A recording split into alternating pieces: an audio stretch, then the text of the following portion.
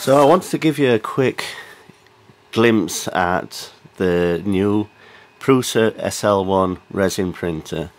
I got sent this from Prusa to review, and I'm glad I did, because it's an expensive machine and it's not something I'd have been able to afford without, but it is actually surprisingly good.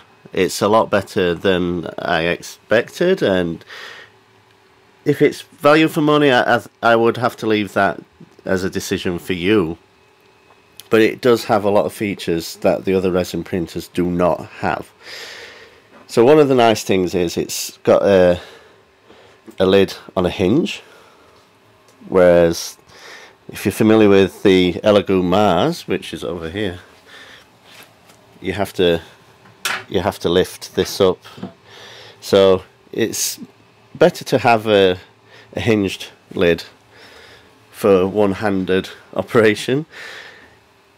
It's got a rigid plate that comes off by unscrewing this, so that's another nice thing. When you're scraping off the build plate, you don't want to be having to adjust the ball joint afterwards. So there is a ball joint for leveling, but once you've done that once, you don't really have to do it again, because you're not actually scraping off of that.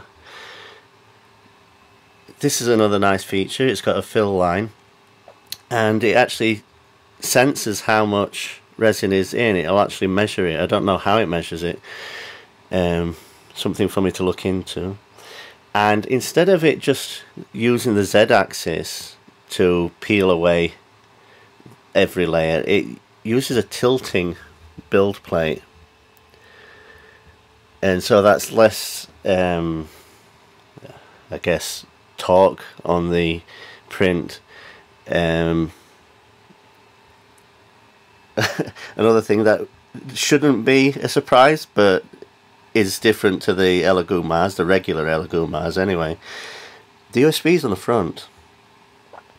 Now, one of the things that I am disappointed with, if we go into network, so yeah, it's got a wired and Wi-Fi connection, great, but it only tells you the progress of the print. It seems to be like a cut down version of Octoprint it's running, but you can't upload prints, you can't upload files, you can only monitor progress, which is a bit of a shame. So, very nice prints, and I'll show you a couple in a second, but it's a great machine. Now, it's the same resolution as the Elegoo Mars. I don't really see any difference in the output quality, and it uses Prusa Slicer, as you would imagine, rather than Chi2 box. I don't know how to pronounce that. Prusa Slicer does not have a feature for adding holes, so you have to use Mesh Mixer or Chi2 box for that. I'm sure it's coming. You can do manual supports. As you see, I've added a lot of manual supports on these. The auto supports does miss items still. I know that's something that they need to work on. Even Chi2 box needs to work on that, so you do have to do manual supports. They also sent me the cleaning and washing station, which is pretty neat.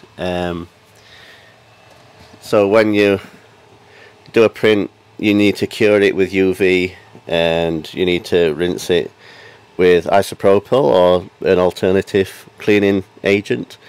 This will clean it, it will cure it with UV lights that are at the back there, and it will even dry it, which is pretty neat as well. And it actually senses what you've got in there, so if I was to take out that metal bucket, it would sense that I want to dry and cure instead. So that's pretty cool. As I say, I've got two Elegoo Mars. I love the Elegoo Mars.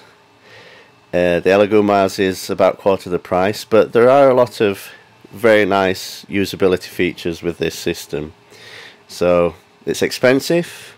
If that's worth it for you, for your time and convenience, that's up to you. but I would say this is a better system for like an office or a classroom.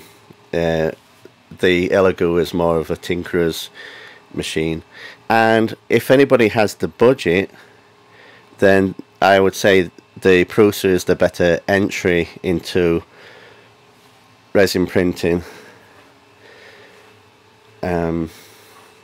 But as I said, the budget is the big sticking point. So down below I will link to some example high-res images so that you can see what the output quality is like. It doesn't really pick up very well on video.